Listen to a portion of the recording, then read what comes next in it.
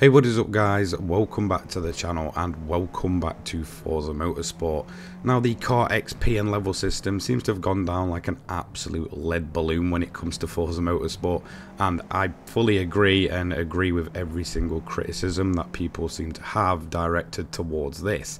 For me, just the individual levels on cars is just a little bit overkill and seems to artificially inflate the grind. Now it would make more sense for it to be tied to a manufacturer than an overall individual car, and that's kind of made worse by, let's say you want to get a duplicate and do say a track and a drift build for a car. Those individual cars, even if they are the same model, will have to be leveled up separately, meaning that every single time you buy a new car you're going to have to spend 2.5 to 3 hours just leveling up that one single vehicle. And well, with over 500 vehicles in game, this just seems, well, a little bit too much. So in this video I'm actually going to show you a quick way to do a bit of AFK leveling, meaning that you can just sort of take the work out of it, and this does seem to be the best way if you're actually planning on leveling up as many cars as possible. The main reason is you can just essentially rinse and repeat this and just do this in the background even if you're not playing. You just essentially leave your Xbox or PC on. Now I'm going to show you how to do it using the Xbox version first. I was actually made aware of the AFK method by Moto Games TV on his Twitter, and I'll go ahead and link that Twitter down below, so a big thanks to him for actually making me aware of this method.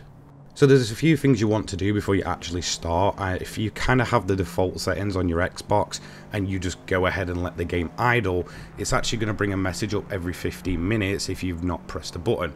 There's a way around this though. Go to your Xbox settings, go to preferences, idle off, and uncheck the show things when idle. This will get rid of that. However, there is another way to also kind of counteract this, which actually involves bringing up the telemetry, which I'll talk about a little bit later on. So to get the AFK method working, you want to head over to the settings and go to driving assist. Now what you want is to copy these settings, have your braking fully assisted, your throttle assisted, and your steering fully assisted, as well as automatic shifting. Ensure that all of those are on and the car will literally just go ahead and drive itself at a much slower pace than usual, but it still does the job. So I'm going to show you a few different ways to actually run the AFK method. One is using rivals and one is using sort of the, I guess, free play mode, where you're running a whole circuit with zero AI on. Now in terms of the rivals one, it's completely up to you which one you want to do. It doesn't seem to make too much of a difference really on the track you're on. The main thing you want to be aiming for is a track with a couple of sectors, because you will get the bonus XP as you kind of go for it. Now I'm going to use Indianapolis just to kind of showcase quickly what the rivals mode looks like when the game's actually AFK leveling, and go in and explain the whole telemetry situation. Okay, so I've loaded in rivals here. As you can see, we're just about to start the event and the car's going to begin driving itself with zero problems at all. It's going to be a bit wonky at first and sort of take itself off to the side, but this is fairly normal. Now usually at this point you need to be doing this as follows. Press down on the D-pad, bring up the telemetry and head over to friction. Now once you've got it on the screen, you can literally leave the game running. There is no need to actually go ahead and begin to press X or the handbrake or whatever button you've got it assigned to. You can literally just leave the game running in the background without actually having to press a button, and this is sort of the workaround. So once you've done the options in the controller settings of your Xbox, bring up the telemetry, head over to friction, and you can literally leave it for as long as possible.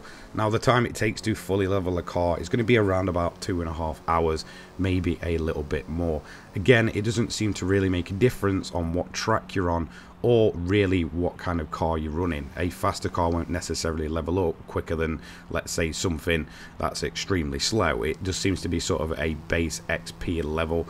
Again, the good thing about rivals is that the car, especially on simpler tracks, isn't going to make too many mistakes. It's going to constantly hit these sort of segments and get you a bit of bonus XP each time, as well as not having to worry about AI. So that is the rivals method to actually running the AFK. So I also tried to do a method running the actual AI itself in sort of a full circuit race. The way I did this was just set up a custom race, sort of put the maximum amount of AI on and just sort of go to somewhere like Indianapolis. Now I wouldn't actually recommend doing this I did a fairly basic 20 lap event, and whilst the XP is relatively similar, the main issue you've got, although you kind of get a bit of bonus XP for overtaking, there's a high chance that your car, when it's in auto drive, will just kind of get stuck behind the AI for lap after lap. Every single time I tried to run this, I was constantly finishing P8, and my AI itself just absolutely refused to overtake the car in front, meaning that you sort of end up with this train, and overall it's just going to cost you time. You've got your car constantly slowing down, not actually going ahead and overtaking, meaning that it's sort of costing you quite a bit of time overall. I just wouldn't recommend running it with a grid of AI. There is a way to actually run circuit race though, which is very similar to Rivals, and again you can sort of set the specific laps, meaning that say you can set 20, 50, 70 laps, then just go ahead and sort of come back once it's over and done with, and your car will have leveled up itself without the hassle of AI, as well as still getting those segment bonuses for a clean sector. Okay, so let me show you how to set up the circuit specific one. You're going to need to go into advanced event. Once you've done that, you need to copy the settings as follows. So just go ahead and pick a track. Honestly, something like Spa, Le Mans, Indianapolis, they don't really make too much of a difference. Again, just pick a track that you just want running in the background. Put the number of laps quite high, anywhere from sort of 50 to 70. Should basically aim for a max level at a decent length circuit. So something like Spa, I'm going to set it to 50. Now when you go down to the bottom here, just ensure that you've got your driver tile difficulty set to 6. This will give you a nice little bonus, although they actually won't be any.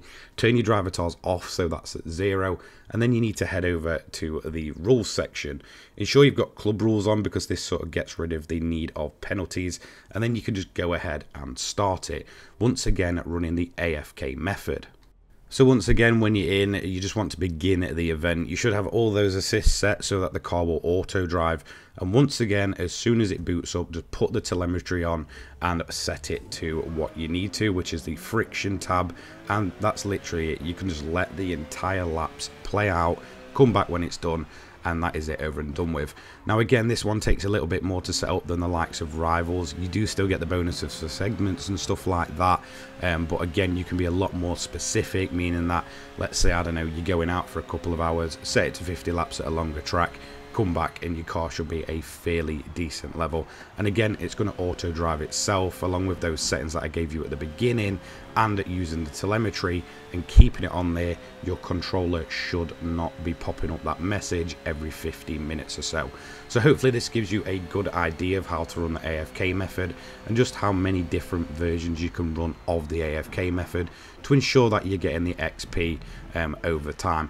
Again, like I said, I'm personally not a huge fan currently of the car leveling system. Whilst I think it's great for actually getting you to play the game, I think it's just a little bit too overkill. The fact that there's this, 500 plus cars, and it's 2.5 hours to 3 hours maximum each single car, it's just a tiny little bit too much overkill in my opinion, and definitely needs to be changed up in a future update, and it probably will be, considering how the entire method has gone down. Now I'll update this method if anything changes, or if I find anything much quicker than this one. Again, this is just if you want to be lazy and sort of level up cars as you're kind of getting on with your day, whether that be working, I don't know, having some food, or maybe you're just out the house for a couple of hours. At least this way you are constantly leveling up those cars without the need to be, rinsing and repeating events over and over again for 2.5 hours for each single car. So that's going to be it from me today. Don't forget to leave a like, comment, subscribe, turn your notifications on so you don't miss an upload from me, and I will see you in the next one. Take care guys, peace.